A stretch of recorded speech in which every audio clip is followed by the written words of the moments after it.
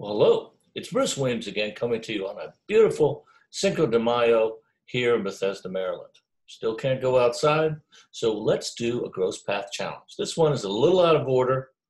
I got confused, can't tell Saturday from Sunday from Thursday anymore, and I gave you Gross Path Challenge number 75 yesterday without giving you number 74. So I'm going to make that up to you. And also this one is going to be a little special. Every year as part of my teaching duties on gross pathology at the Joint Pathology Center, I prepare a series of tests, challenging exams for the residents, and these follow the example of the American College of Veterinary Pathologists. They are multiple choice exams. The questions are taken from recent literature as well as the reading list of the American College of Veterinary Pathology. So the articles are generally from main journals of veterinary pathology, Journal of Veterinary Diagnostic Investigation, and a couple from ToxPath. And then Joe Kennedy is the primary focus for other questions. Today's exam is going to be 12 questions. I'm going to split this in half, and we'll do the next one on Thursday. 12 questions today on gross pathology of horses. So I hope you enjoy it. It's going to be a little bit more challenging, I think, for many of you. But if you're up to date on the current literature, and especially if you're preparing for one of these certification exams, I think it should give you a real gross path challenge. Okay, with that, let's begin. Slide number 1 is tissue from a horse. Now, in case you are looking at this on a small screen, I'm going to read the potential answers to you, and then we will go back, give you the correct answer, and tell you why some or all of the foils are incorrect. Okay, all these are going to be tissue from a horse, or maybe a wild equine. Which of the following is true?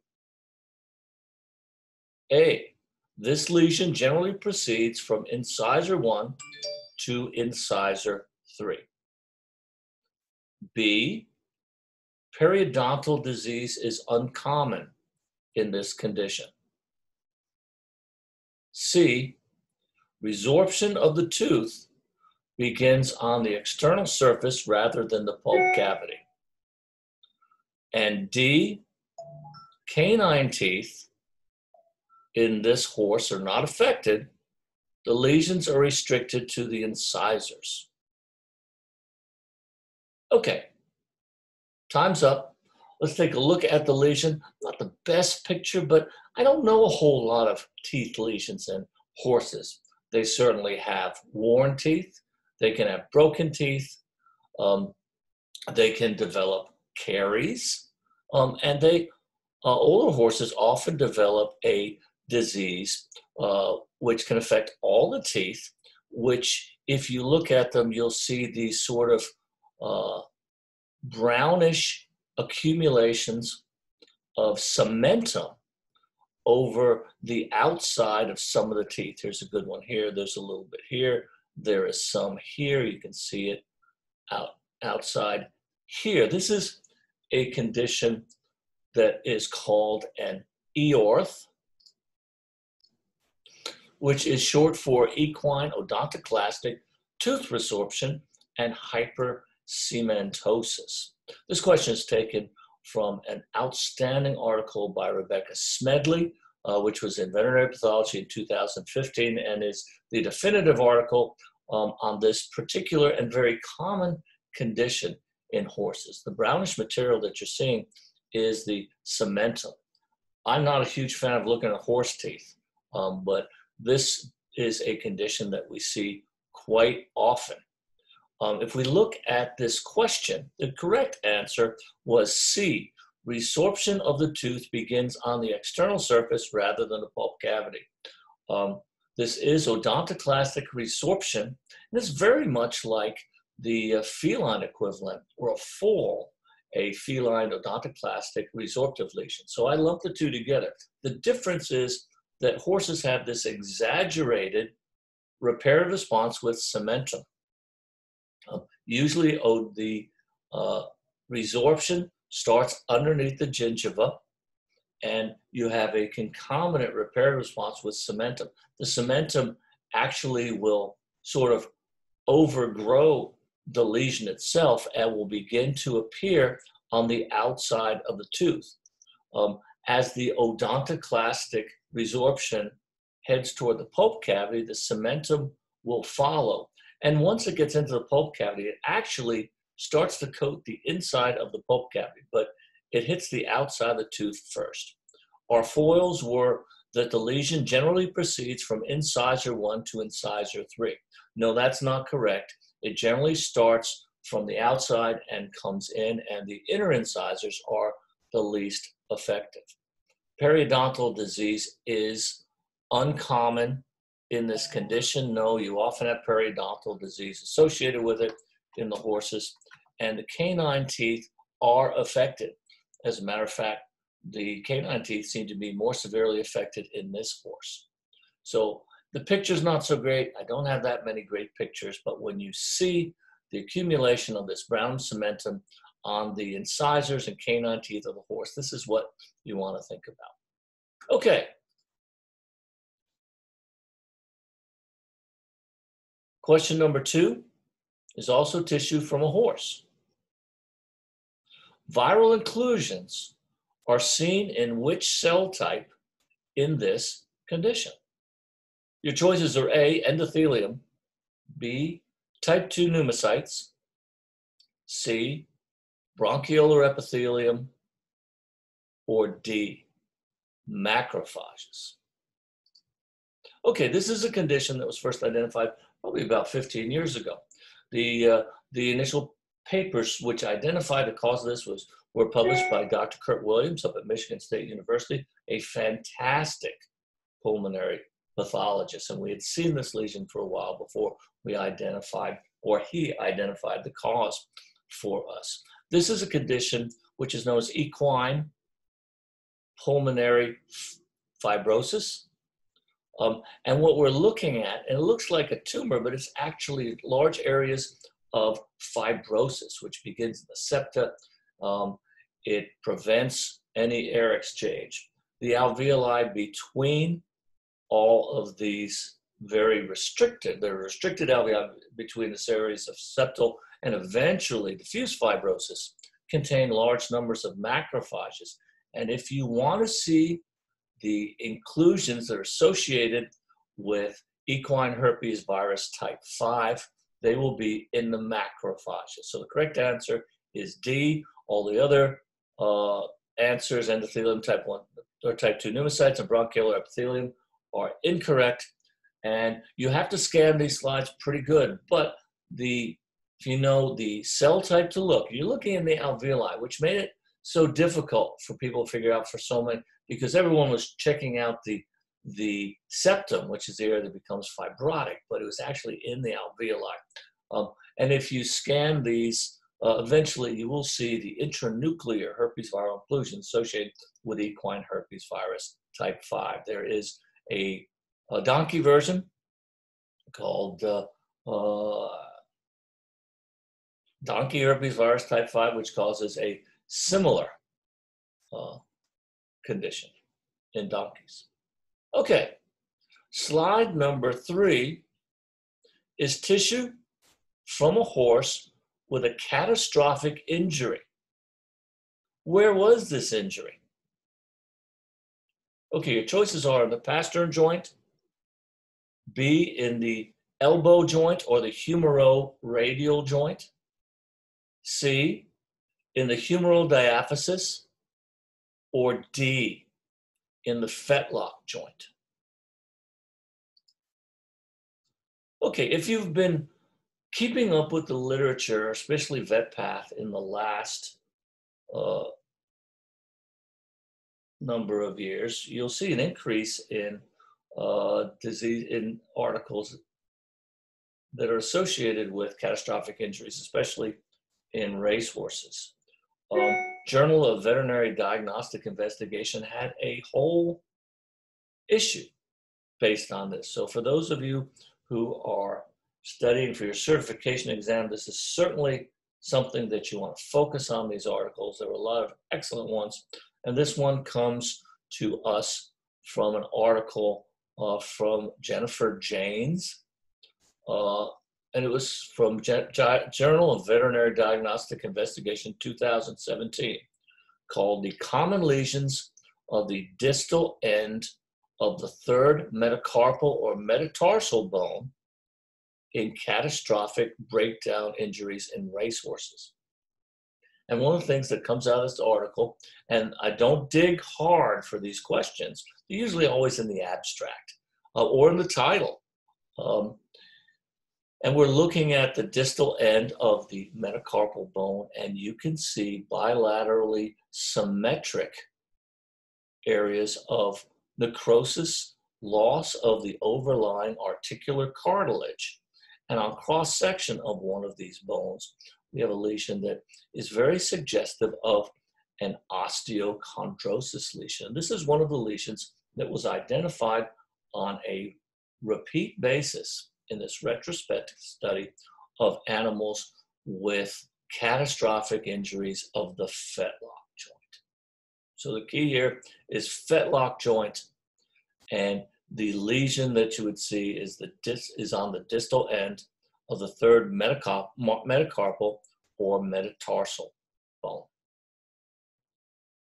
Okay, slide number 4 is tissue from a racehorse. I'll give you a little bit of information here. Which of the following is the most common isolate from this particular lesion?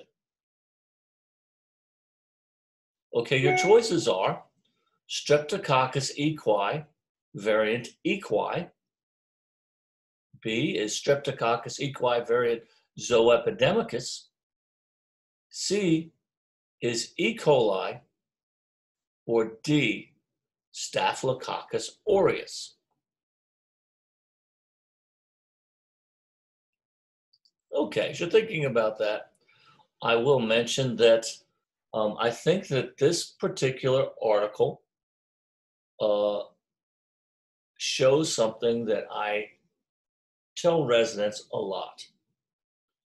And that is when you culture something, you often culture the agent that is the best suited to survive in that lesion at that moment in time.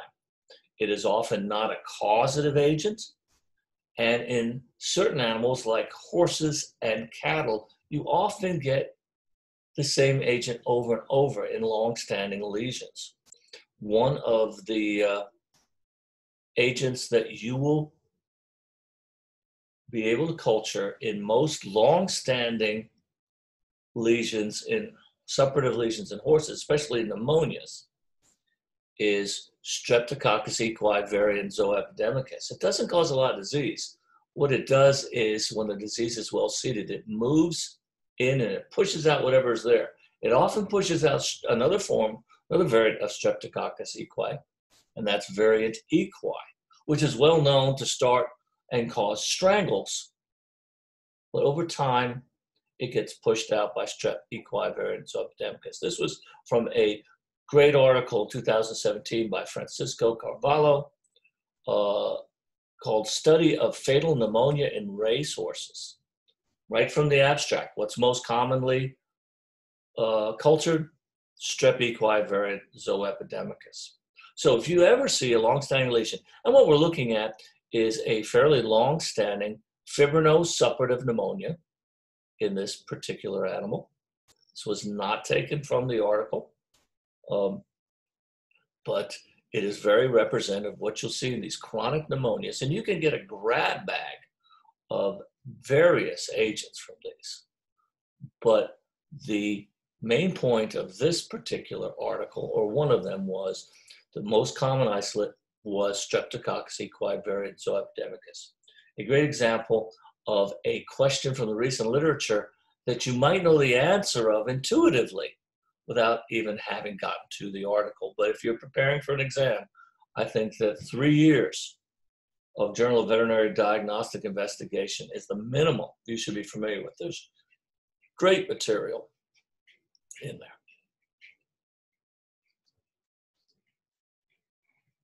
Okay, slide number 5. Once again, tissue from a horse. Which of the following is causative for this lesion? A, dehydration. B, decreased local production of prostaglandin E2. C, direct toxicity to renal medullary epithelium. Or D, all of the above may play a role.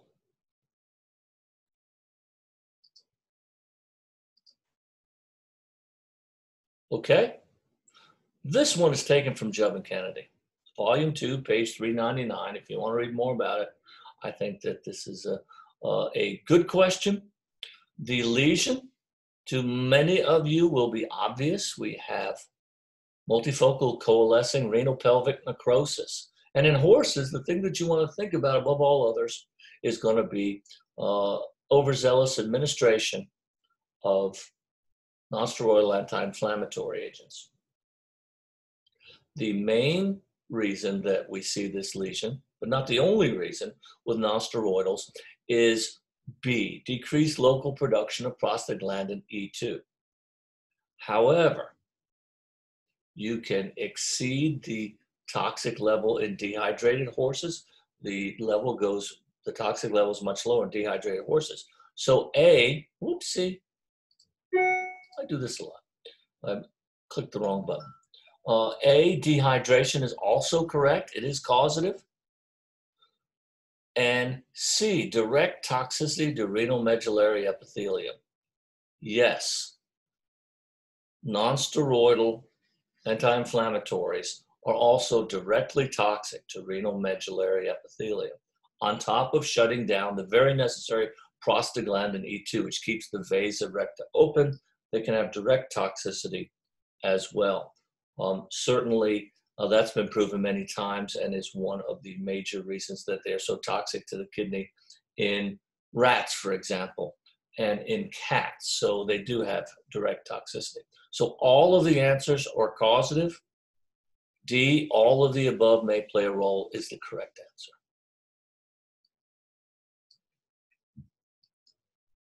Okay, then the next slide is slide number 6. And this is, once again, tissue from a horse. Which of the following is the most likely cause? A, ingestion of Fusarium verticilloides. B, Trypanosoma evansii. C, ingestion of Russian knapweed. Or D, Trypanosoma brucei.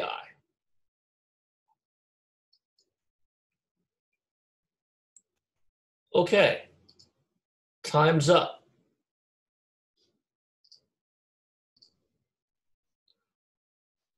The correct answer of this particular question is B, Trypanosoma evansii.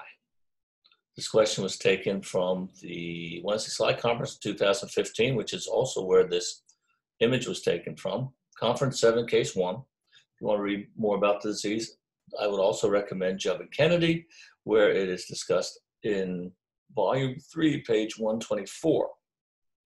Trypanosoma evansii is a flagellate protozoan, which in camels and horses causes a neurologic disease that mimics other types of encephalitis, viral encephalitis. The animals develop profound hind limb weakness and intermittent fever, and the protozoan, by unknown methods, is able to cross the blood-brain barrier and gain entrance into the brain itself.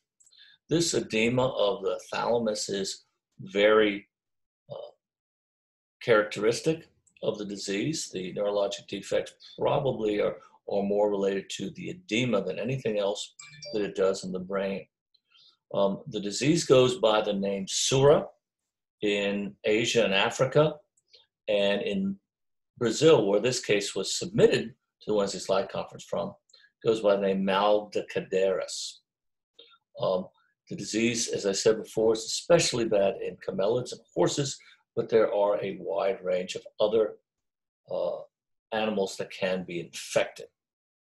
If we look at our other foils, D, Trypanosoma brucei, is close because Trypanosoma evansi is thought to have derived by one genetic deletion from Trypanosoma brucei. They're very close, but Trypanosoma brucei does not cause this disease. A, ingestion of Fusarium verticilloides. That is the causative agent of fumonisin toxicity or moldy corn poisoning. It is a condition that affects the white matter of the brain in horses. It is generally associated with sphingosine and sphingonine accumulation, which affects the endothelial cells, and you have thrombosis, hemorrhage, and necrosis of the white matter. But it very characteristically will affect the white matter of the cerebrum, and you'll have areas of malacia and necrosis. Ingestion of Russian knapweed will cause necrosis of the dopamine utilizing pathways in the brain, generally down here as well. It's a bilaterally symmetrical necrosis and hemorrhage in the substantia nigra and the globus pallidus. The location's not bad, but usually it's very well located and bilateral in this area down here. Slide number 7 is also tissue from a horse. Which of the following is not seen in histologic samples in this condition? A, coilocyte appearance to keratinocytes in affected tissue. B, formation of epidermal lacunae. C, marked proliferation of dermal fibroblasts. Or D, inflammatory cells. So once again, which of the following is not seen? 3 are seen in this condition, and 1 is not.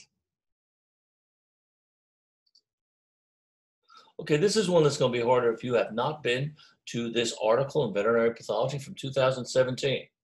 There aren't a lot of conditions that a lot of papers written on this particular condition. We have tremendous proliferation and inflammation of the frog, and probably spreads out into the sole of the hoof. This is a condition that's known as equine canker. It's a stinky, proliferative mess usually seen in animals that are kept in sort of moist and dirty conditions. And the question was, which is not seen? The article was written by Dr. Aprich et al. So it's Veterinary Pathology in 2017. The article is entitled Equine Hoof Canker, Cell Proliferation and Morphology. And the correct answer is marked proliferation of dermal fibroblasts. There's not, even though it looks like there's a tremendous proliferation of fibrosis here, it's not. There is a tremendous proliferation of the epidermal tissue, which is hypertrophic, as opposed to this is not a papillomavirus that causes coilocyte appearances, but you often will see papillomavirus infection in very proliferative lesions. You don't see that. Formation of epidermal lacunae is seen. That is very characteristic of this, and a tremendous inflammatory response. So this is one you pretty much had to get to that article or know a whole lot about equine canker. And that's something that I don't come across very often. Slide number 8, tissue from a foal. Name the mutated gene. A, glial-derived neurotrophic factor. B, endothelin B receptor. C, SLIC4A2. Or D, DNA-dependent protein kinase C. Okay, time's up on this one. This is a classic question. It often gets on certification exams, and it shows how you need to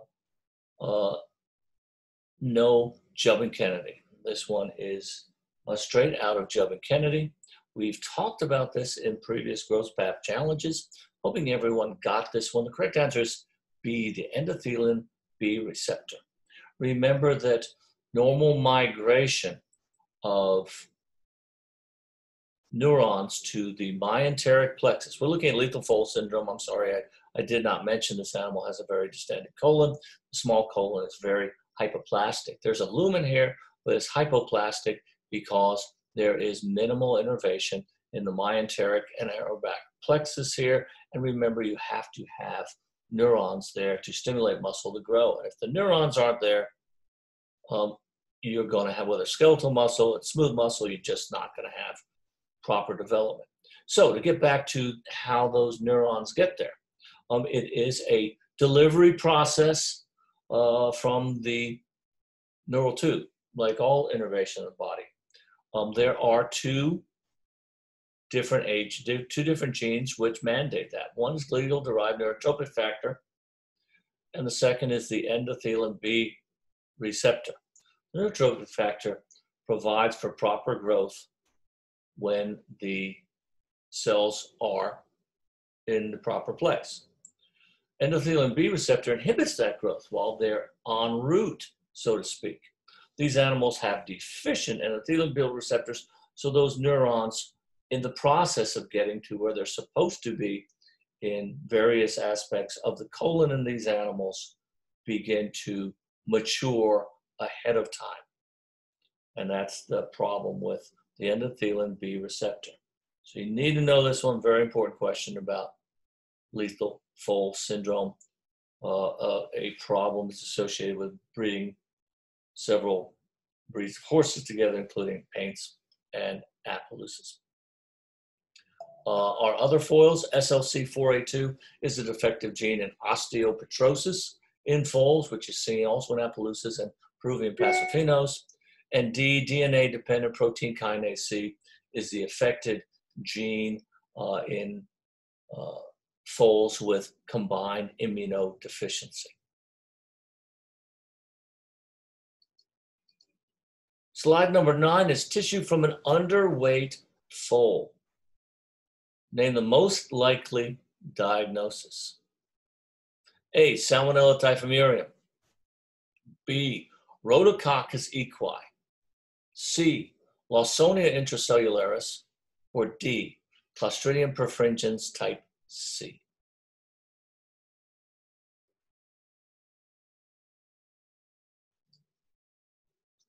Okay, time's up. Let's look at the answers on this. As we look at this particular section, one thing that you should know, and I mentioned it was an underweight foal. Look, there's absolutely no fat here in the mesentery. This part of the gut, likely the ileum, looks very wrinkled and cerebriform from the outside. I think those two clues are excellent to get us to the correct answer, which is mentioned and discussed in Jubb and Kennedy, Volume 2, pages 178 through 180, and was also featured in last week's Wednesday Slide Conference, Conference 24, Case 2, just last week. And the correct answer is answer C, Lawsonia intracellularis. Our foils, A, Salmonella typhimurium. Foals can certainly get it. You would probably have a reddened gut. If you opened it up, it would be, you'd have thickened diphtheritic membrane or fibrinonecrotic membrane on top.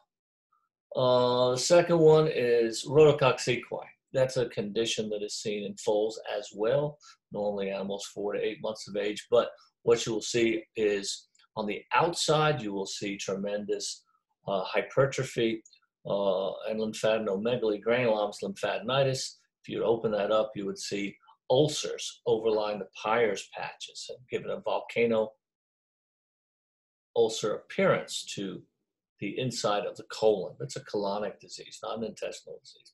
And finally, Clostridium perfringens type C, also disease of foals within the first week. The beta toxin that causes the tremendous damage within the gut is trypsin labile. So adult animals, or animals over the age of a week, generally don't get that disease because the normal trypsin kicks in then. Animals less than 7 days of age don't have a lot of trypsin because their gut is primed to absorb colostral antibodies. And using trypsin at that time would digest them, and that's not a good thing. So Clostridium perfringens type C in foals is only very young animals within the first week of age. So the key tissue from an underweight foal, the Lawsonia foals generally are underweight. They are hyperproteinemic. You can pick them out in a field when they run with the rest of the foals of that year because they're smaller, they're skinny, they're runted. And the test, the quick test for that, obviously, is to check protein levels. And then you can test these animals by PCR for Lawsonia intracellular in feces. Where it comes from, the host that gives it to them, not exactly sure. But it can be a big problem in certain parts of the country where horses are big business, like Kentucky. Okay, slide number 10. Name the most likely diagnosis. A, alimentary lymphoma. B, gastrointestinal stromal tumor. C, Pulsion diverticulum. Or D, Drachea megastoma granuloma. A lot of omas in that one. Okay, hopefully you stopped the tape like you've done, took a good look at the possibilities and come up with the correct answer. Okay, this is discussed in Jubb and Kennedy, Volume 2, page 111. The correct answer in this is a gastrointestinal stromal tumor. Gastrointestinal stromal tumors may be seen in multiple parts of the GI tract, but are most commonly seen in the intestine and colon of the horse. The thing that sets this out from all the others is it is a well-demarcated nodule that is on the outside of the colon. The remainder of the colon looks actually pretty good. These arise generally in the muscle layers, and they grow outwards. And this has been identified in horses for a number of years. Our foils on this one, alimentary lymphoma. This doesn't look like lymphoma. The remaining colon looks quite good.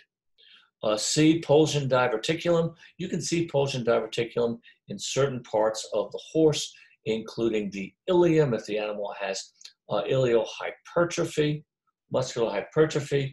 You can see them in the esophagus occasionally if there is muscular hypertrophy of the esophagus. It's not a common thing.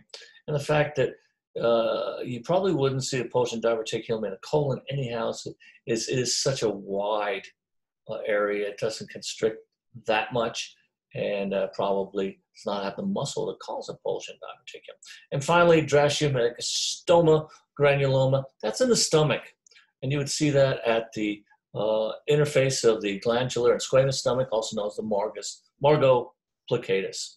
And you would see them, they generally project from the margo plicatus. They have a hole where the female worm will occasionally extend the hind end and lay eggs to continue the life cycle.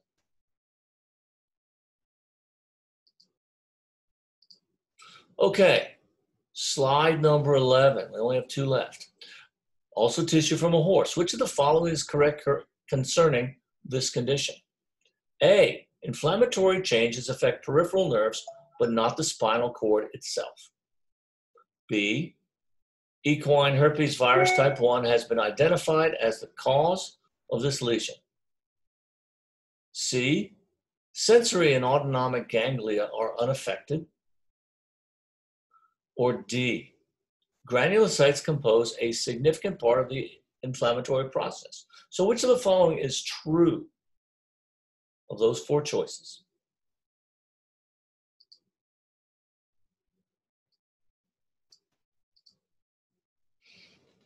Okay, so a great example of a question which is very common these days in certification exams, where you're expected to be able to identify this lesion. It's a very characteristic lesion.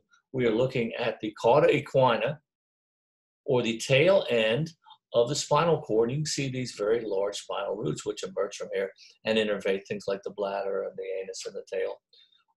And the hind limbs are probably, those nerves are much higher on here.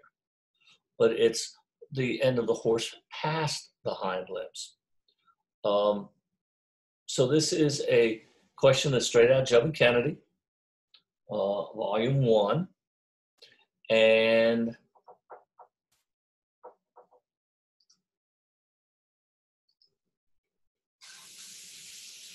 so this is a classic lesion. What we can see is that the spinal nerves are sort of glued in place by a combination of fibrous connective tissue, hemorrhage, and as we said so many times before, when you see hemorrhage, you want to think about necrosis. So an inflammatory lesion in the cauda equina, there are very few of these in horses, and the classic one is neuritis of the cauda equina. This is a condition that does not have a definite cause. It has had a number of causes thrown at it, but none of them have been shown to be the cause of this condition. At this point, it's thought to be autoimmune based. And if we look at our questions, the correct answer, hopefully you got this, is A, inflammatory changes affect peripheral nerves, but not the spinal cord itself. Yes, these primarily affects the cauda equina, which is not the spinal cord proper. And you can also see it in some of the cranial nerves as well, but you will not see inflammation in the spinal cord proper. Our foils, equine herpes virus type 1 has been identified as the cause of the lesion. It has been identified in one case, but is not considered the cause of this lesion. Sensory and autonomic ganglia are unaffected. That is correct.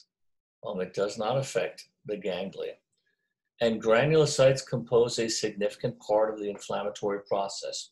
No, they do not. Granulocytes being neutrophils, primarily eosinophils, are not part of the inflammatory process. This is primarily a form of granulomatous inflammation. You will see a tremendous number of macrophages, especially those with foamy cytoplasm, as they destroy the myelin in these nerves.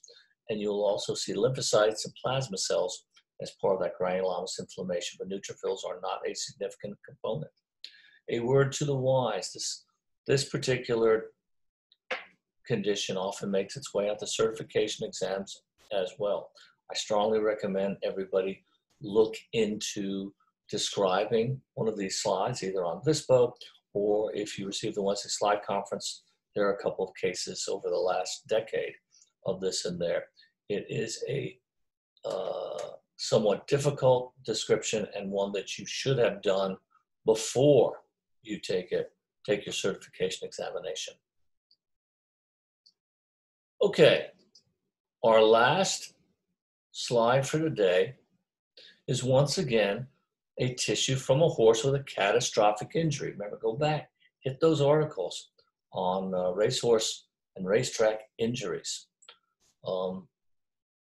So, tissue from a horse from a catastrophic injury. What is the most likely diagnosis? A, osteosarcoma.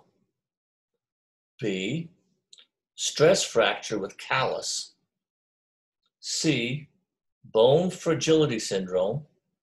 Or D, steroid-induced osteopenia.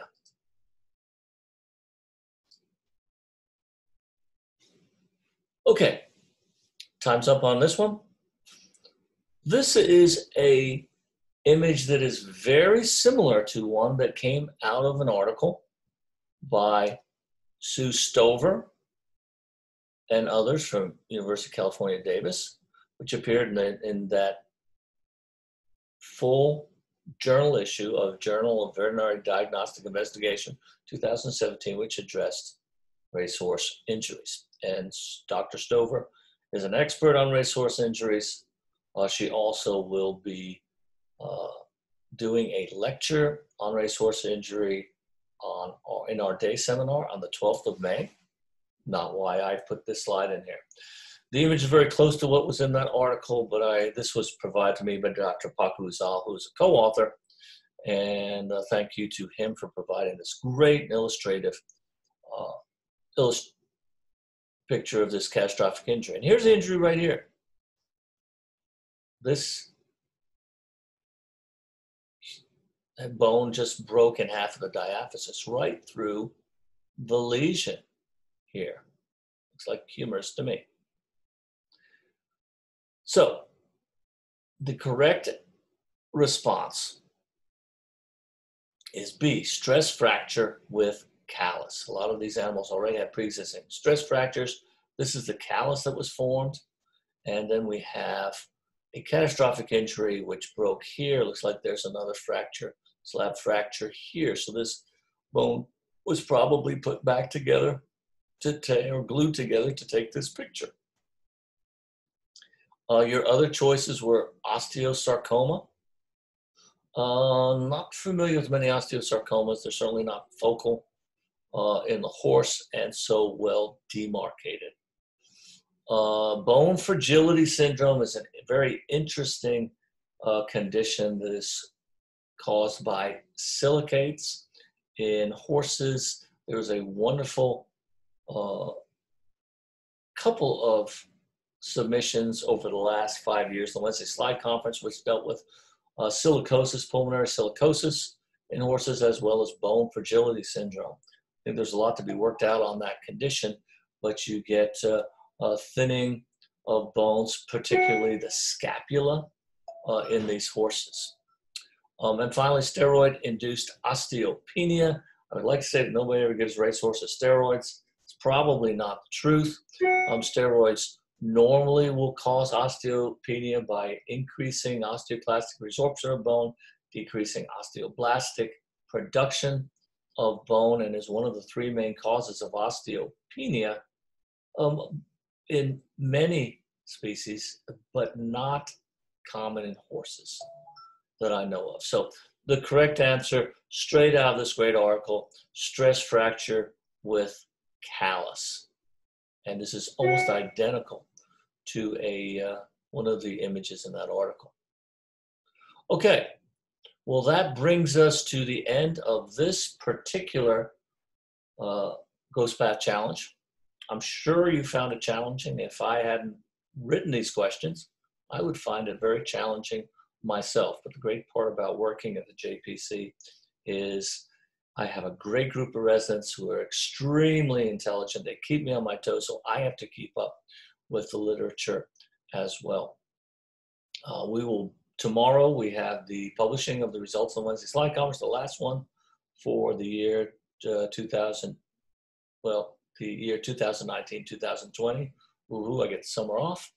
And then I'll be back on Thursday with the other half of this particular examination. So it gives you time to, between now and then, cover the literature and scour the literature for some of these great articles.